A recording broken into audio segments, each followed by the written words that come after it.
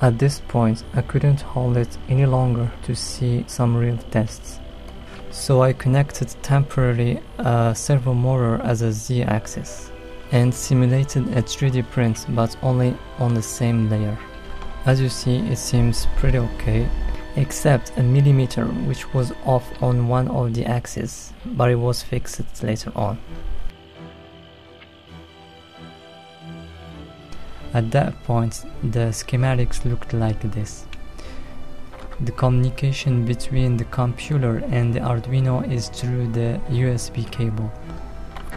For the software part, I first started by creating a simple model using Blender, then saving it as an STL file, which I will load later on using Replicator, which will allows me to generate the G-code.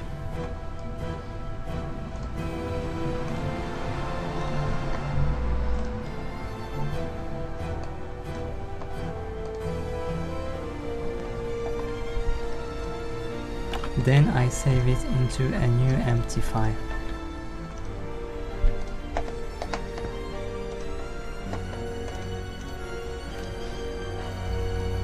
I've used a simple Python script that will go through all the lines of the file and finds the line containing X, Y, and Z characters and then send them to the Arduino. I will leave the Python and Arduino codes in the video description, but please note that they are not complete and not well documented, as they were only for test purpose. Now that the two axes working correctly, I started working on the Z axis.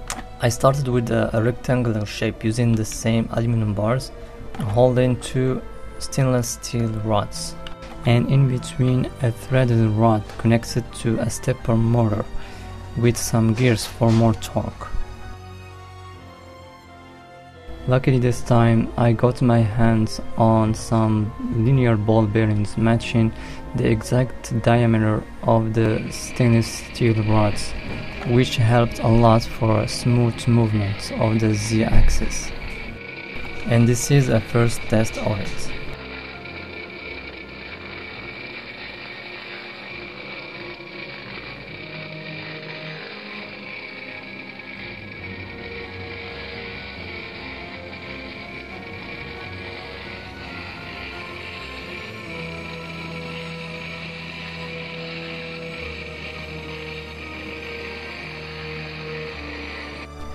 With the third axis in place, I start assembling the filament extruder. Following the 3D model of the extruder I designed with Blender, I started with a piece of wood as a base and making a hole for the servo motor, then mounting the rubber wheels as well as the pressing mechanism. And this is a test after it was assembled. I'm manually adjusting the speed using a potentiometer. The filament is not an ABS nor a PLA plastic, it's actually nylon plastic.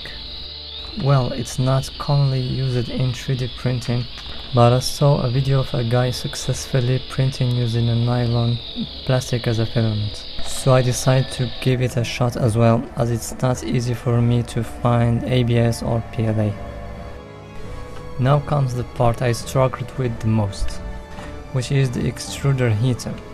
The first attempt I used an aluminum tube connected to a gas cooker nozzle and wrapped it using a nichrome wire and secured it using a silicone rubber salvaged from a glue gun.